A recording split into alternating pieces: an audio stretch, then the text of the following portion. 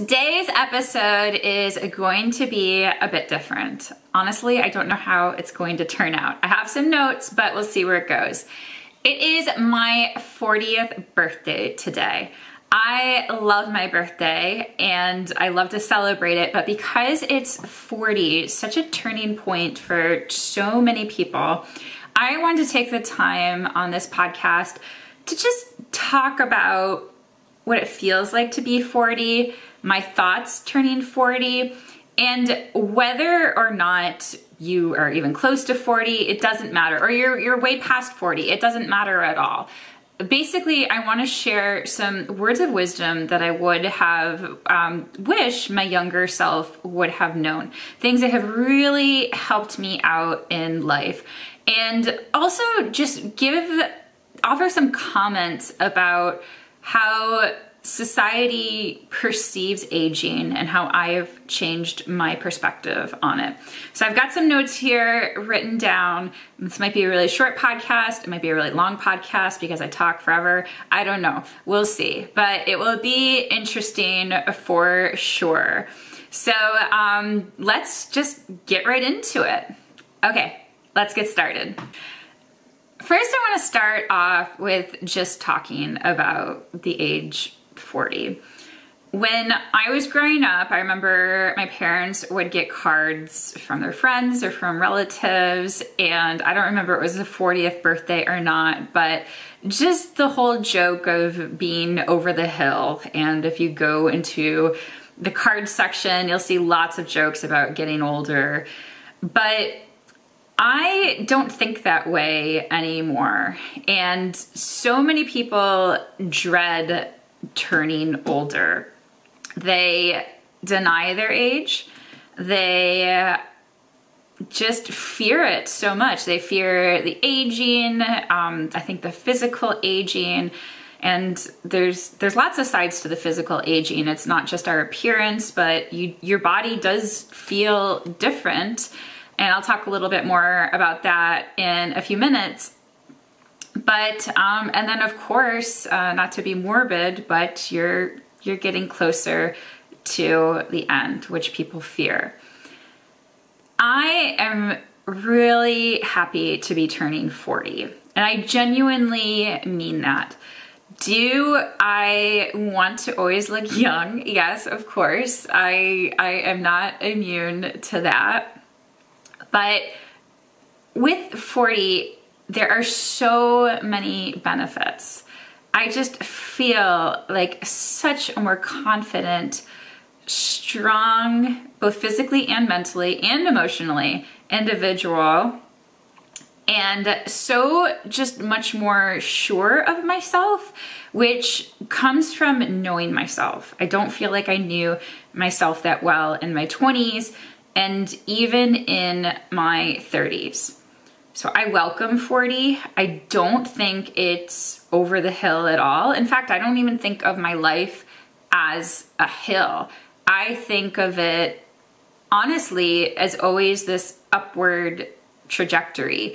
And even when I get much older, my 70s, 80s, 90s, I really think I'll have the same perspective. And I'll talk a little bit about how I got to get to that perspective, how I was able to develop that perspective, because I certainly wasn't raised with that perspective. I love my parents very much, but they were very realistic. What they would consider to be realistic. And they felt like they saw life as what it really was, but I felt that they, knowing what I know now, and also our society tends to focus on what's wrong in life. What do we not want? That's really what we focus on. And it makes sense because evolutionarily speaking, you had to focus on what was wrong to survive. You had to focus on having enough food. You had to focus on predators in the environment. But now I mean, food is you know, it's definitely a huge concern for a lot of people out there, but for a lot of people listening to this podcast, there probably is an abundance of food, and your problem might even be that there's too much food around. That's really common in the United States. People are overweight and trying to lose weight, trying to be healthier. So when we have these needs met, then we try to find these problems of what's wrong. So we're focusing on what's wrong. And I remember just at the dinner table, like, I love my parents, they're amazing.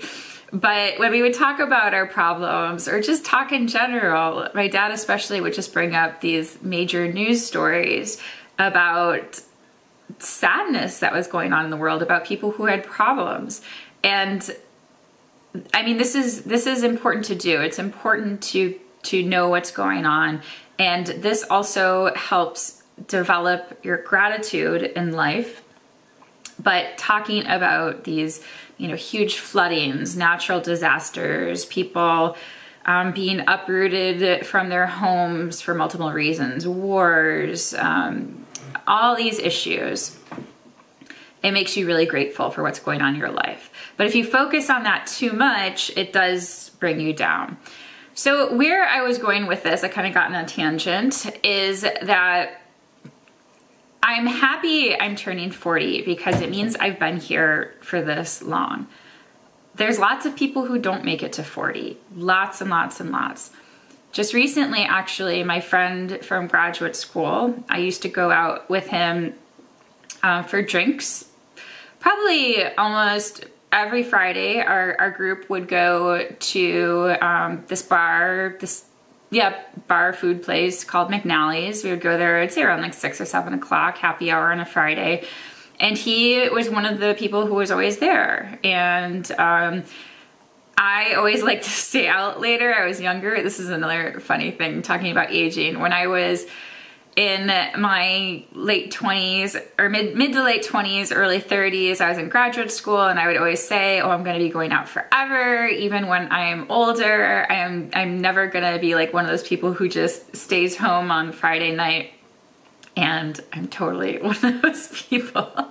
I mean, I do still go out like this. So my birthday, I'm celebrating my birthday this weekend with friends, and we're definitely going to go out and have drinks and probably go dancing and stuff, but I don't do it every weekend for sure. Actually, this weekend, I did a lot of cleaning around my house, and I took care of myself, and I watched 9 Perfect Strangers, and that was a wonderful weekend. Like, I really had a great time. But going back to my friend from graduate school, I found out recently that he had a fall at his home, and he went to a coma, and over the past few days, he passed away. So I'm not going to complain about making it to 40, because every day that we're here is really a gift. And I know that sounds so cheesy. I know that it's said so frequently, but when you think about it, your life can go away in just an instant. I now know of at least 3 people from high school who've passed away. One of them actually passed away on our graduation day. We didn't know it at the time, but he was racing cars and got into a bad accident and passed away. Didn't even complete graduation. So 40 is really something to celebrate, and I really mean that. I'm really so happy that I have every day here, and when I'm feeling down, when I'm feeling upset, I really try to remember that. The other thing is that when people talk about 40, like I mentioned, the over the hill thing, it's kind of like your life is ending, or maybe there's not a lot of opportunity to grow, or maybe your life is just as it is. Like, this is your life and you just got to accept it now. This is your family, this is your home, this is where you live, this is where what your career is. And that's also not true. That's not true at all. And if your life changes in a dramatic way, it can be so exciting. Yes, it's scary. My life is changing in a dramatic way right now. And it is scary, but it's also so exciting at the same time. So my life is changing in a couple of ways. The first way is I did a major career change. I trained ever since I graduated from college. The year before, I determined I wanted to be a wildlife biologist, and that was my life goal. I wanted to do research. But if you've watched my videos, you probably heard me talk about this before, listen to my podcast. Slowly over time, I was always driven by conservation, and slowly over time, I realized that for lots of issues, we can do all of the research in the world, and research is super duper important. But if people don't believe in the research, if they can't interpret the research, if they don't trust the sources that the research is coming from, if it conflicts with their values, it doesn't matter how much data you have, you can't change minds. And I really wanted to not necessarily change minds, but I really wanted to get at the root of conservation problems, which involves people thinking differently. So for example, with the forest elephants I studied in my PhD, the main reason that they're in decline is because of poaching, by far. They're being poached to death. And it's for a purely ornamental reason. They are being poached for their ivory, which is used to make jewelry, statues. That's it. The poachers leave the carcasses, they're not using the meat, and forest elephants are critically endangered because of this. Now, yes, there's absolutely some other threats out there that affect forest elephants, but if there was no demand for ivory, for these trinkets, if the governments were corrupt, then forest elephants would be way better off, more or less fine, because we do have lots of habitat for them, at least in Central Africa, not in West Africa. So I really wanted to get at this root of what makes people care, what makes people want to care about wildlife and support environmental initiatives and donate to conservation and vote in ways that helps conservation projects. So I started to realize the importance of understanding people, education, and communication. And with my postdoc and applying for jobs and not securing a job in the Raleigh area, at the same time I was blogging, I loved it. I realized you could make a career out of it. So I did a big career change, and it was scary. It really was scary, because for the longest time, I had identified myself as a scientist. And I do still believe I'm a scientist, but I'm not leading research projects like I was. I'm not as in the science world as I was.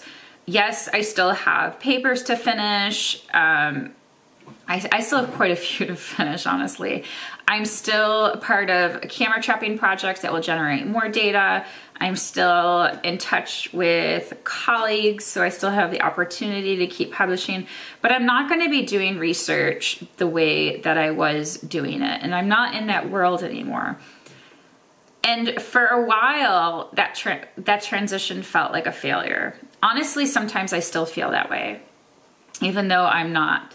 But the research community, they kind of rear you, at least in graduate school, to feel that way, that like research is king, and if you're not doing research, then whatever else you're doing is just, it's kind of secondary, it's not as important. So I have this major career change, and it's also scary because I'm on my own. I am making my own money, which is a struggle at times. It's not guaranteed. And actually, I grew up in a family of, my dad was a business owner. So it's so funny because I watched him with his business, and I just never thought I wanted to be a business owner. But I saw so many parallels between being a scientist and a business owner, because even with science, I struggled. I didn't have a job. I applied for all these jobs. I got all these interviews, and I was so close so many times. And it wasn't because I did anything wrong. It wasn't because I didn't have the right experience. It's just because there was somebody who was a more perfect fit than me. They just either had a little bit more experience or something else that I didn't have, like a language skill. That's happened to me before too. So what I'm trying to say here, what was I trying to say? I lost my train of thought. Okay, so I was moving in to science communication, and at the same time, I wasn't getting a job. Oh, I remember what I was saying. So I was talking about being a business owner, and that science is a lot like being a business owner. So at that time, I was trying to find a job, and I was also trying to still fund my position at the museum because I loved it. So I was applying for grants to get money to pay for my salary. So again, it's kind of like running your own business. Like, you got to find the money to support yourself. So it's really not that different than myself running a business now. But I started my own business, and it was scary. And what I'm doing is still scary to me, but it's also so exciting. And it's what I love to do.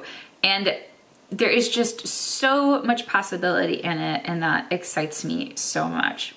So if you are feeling really called to do something, and if something feels really right for you, talking about grants, actually this relates to something that my last boss said about grants, is that if you're, so with grants, they tell you certain things that the grant is looking for, and if your research matches it, you should apply. And sometimes you have to fit your research in a context maybe that isn't what it was originally designed for, but that would fulfill the grant. So for example, for the forest elephant research I was doing, I, really could say, like, I just want to study forest elephants because I was interested in their natural history, I was interested in their social structure, which was true.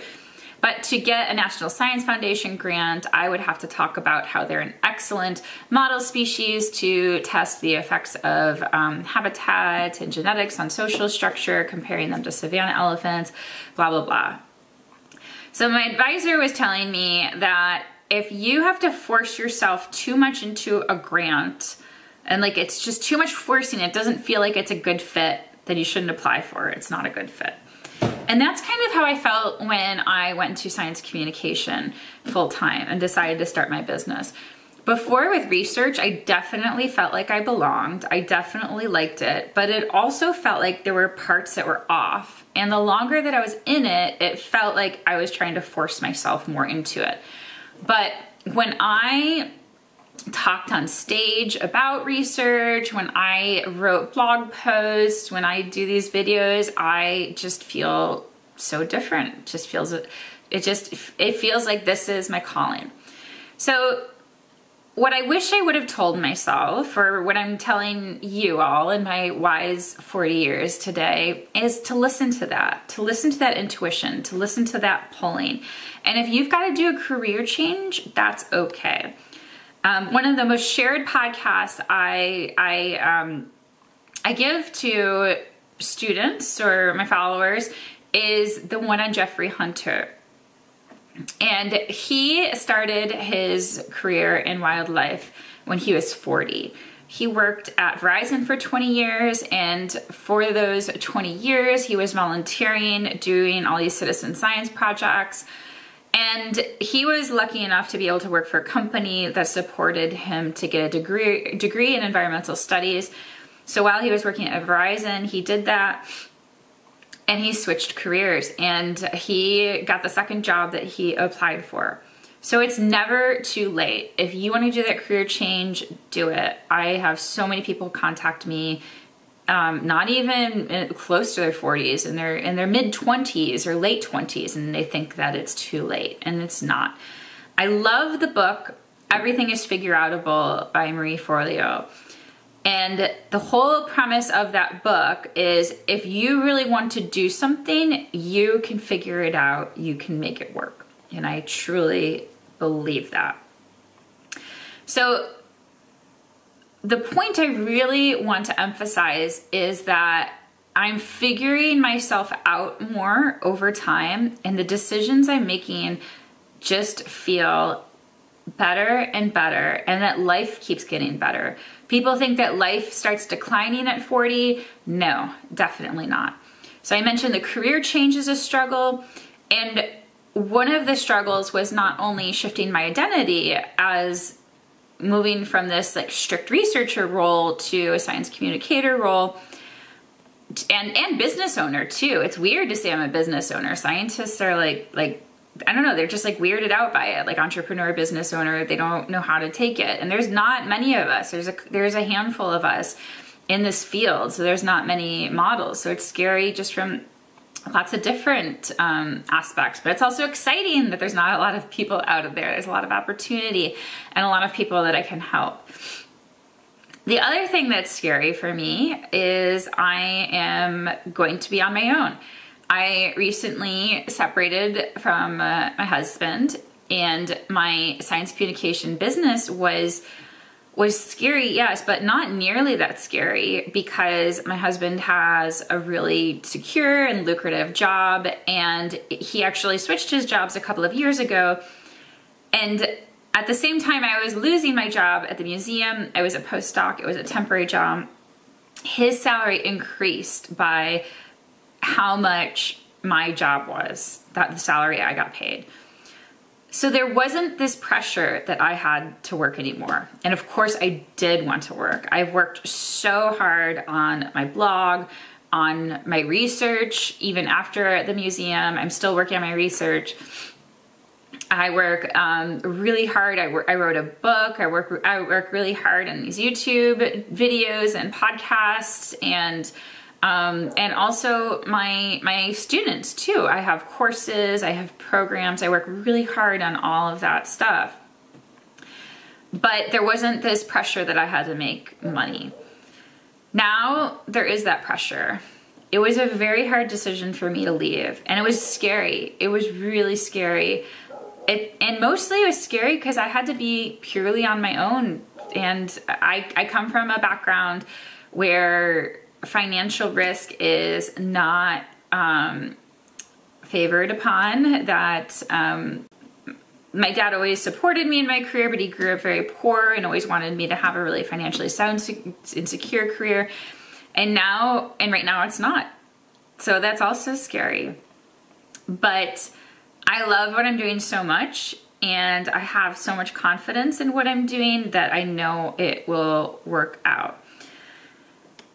With 40 and being divorced, soon to be divorced, that's also a stigma that people think that, like, they feel sorry for you. They're like, oh my gosh, I'm so sorry. And it does make sense because it is the end of something. But I am so excited for me. And I had friends who were single for years, and they told me, don't leave her, or they would just, like, we would just be talking in groups, and they would talk about, like, don't leave your partner unless it's, you know, really, really bad, because it's so bad out there. There's no guys out there. And I am just, again, taking a different attitude.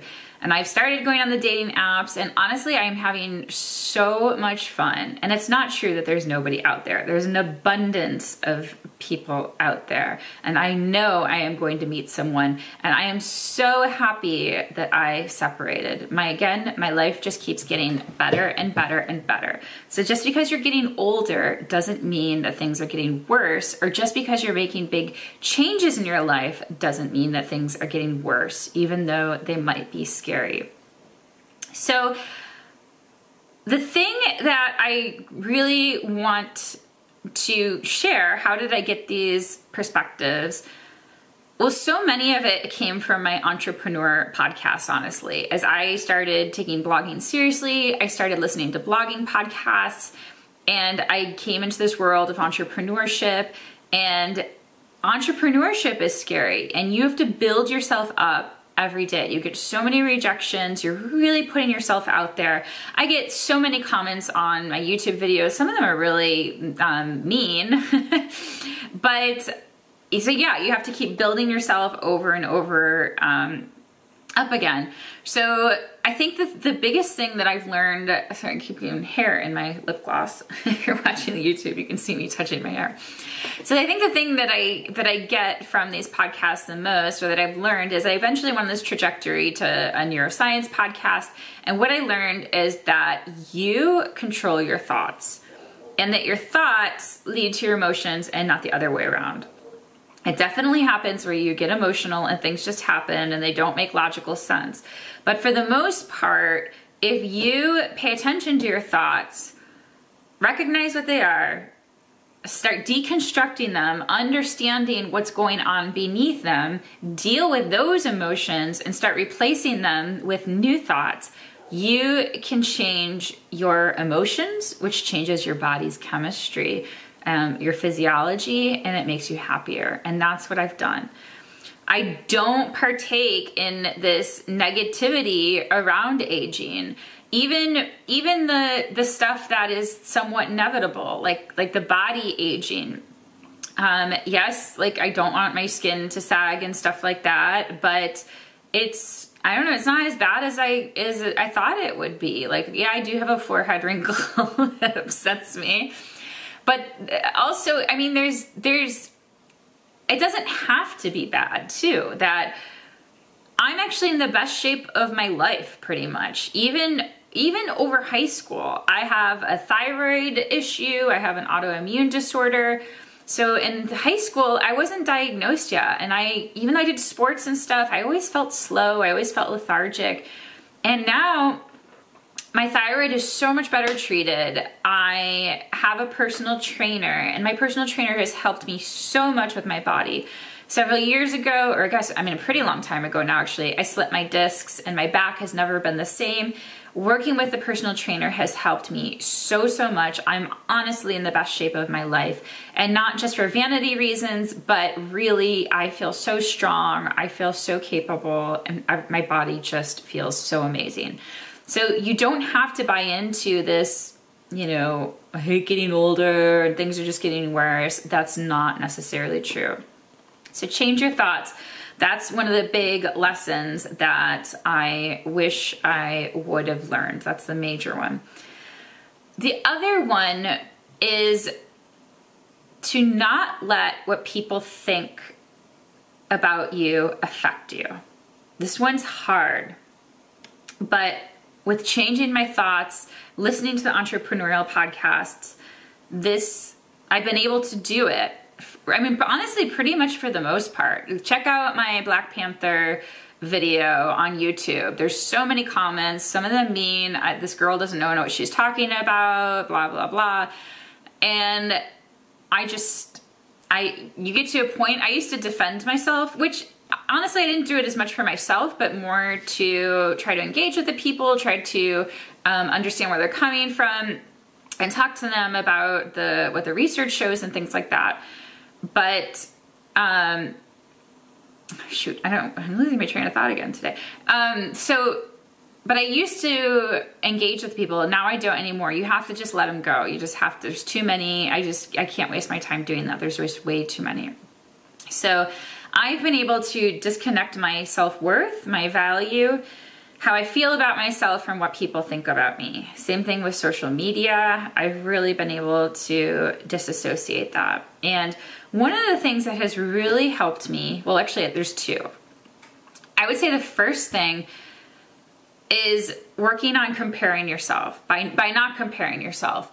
And I now, instead of comparing myself, I celebrate people. I'm happy for people that are doing well. I used to not like it when I would see other people's social media followings grow in followers, but mine wouldn't. But now I'm happy for those people. And I look at it as a sign that that's coming for me too.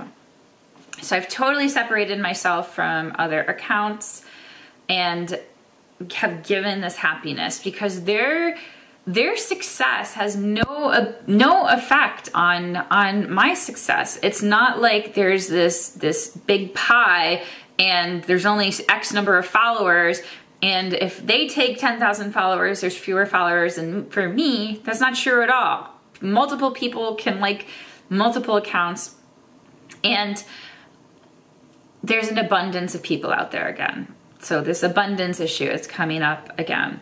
The other thing is accepting not everyone is going to like you.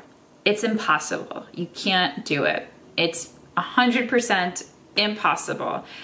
If you think of people who are really, really well liked, like, I don't know, Oprah comes to mind. There's tons of people who hate Oprah, who say really nasty things about Oprah.